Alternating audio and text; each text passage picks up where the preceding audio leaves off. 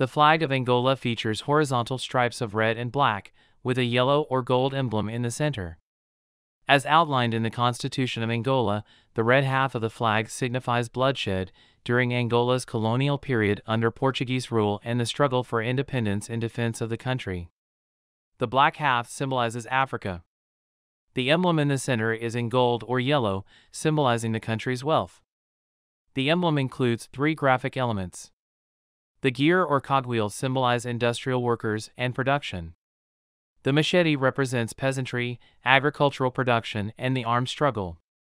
And the star is included to represent international solidarity and progress.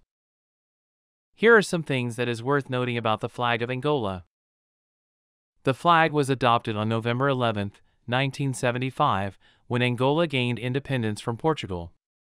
It was designed by a group of nationalists, led by Manuel Ribeiro, inspired by the flag of the Popular Movement for the Liberation of Angola, the leading independence movement at the time.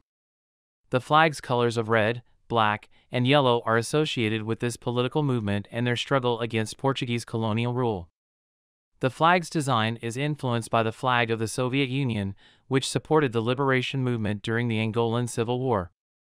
This can be seen in the symbolism, where the gear and machete is clearly inspired by the hammer and sickle used on the Soviet flag.